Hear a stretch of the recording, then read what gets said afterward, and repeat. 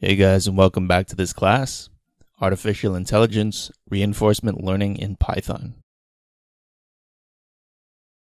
In this lecture, we are going to take a deeper look at the concept of rewards.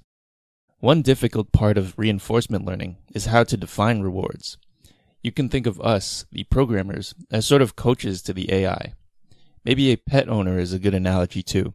So if you have a pet, you can relate the material you learn in this course to real life. The reward is something we give to the agent, so we can define how we're going to reward the agent, which in turn will drive how it learns.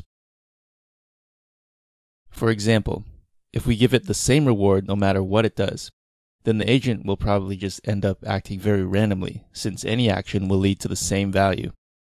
That's like giving your pet a treat, even when it behaves badly. You don't want to do that because it's going to encourage bad behavior. One good example of how to define rewards is a maze. Imagine you're a robot and you've never seen this maze before, so you kind of just randomly move along trying to find your way out. The goal, which is to exit the maze, gives you a reward of 1, otherwise you get nothing. Now to most people that seems reasonable, and it is reasonable. However, with this reward structure, the robot may never actually solve the maze. Remember that the robot only knows about what it's experienced. So if it's only ever seen a reward of 0, then it will think, that's the best I can do. A better solution would be to give the robot a reward of -1 for every step it takes, and in that way it will be encouraged to solve the maze as quickly as possible.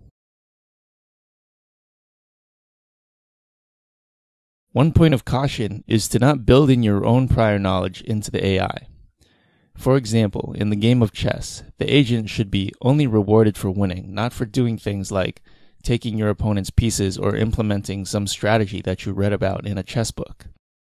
You want to leave the agent free to come up with its own solution. The danger of rewarding the agent for achieving sub-goals is that they might find a novel way to maximize the reward for the sub-goals without actually winning the game. For example, taking all but one of the opponent's chess pieces and then losing. So to summarize that, we can say that the reward signal is your way of communicating to the agent what you want it to achieve, not how you want it to be achieved.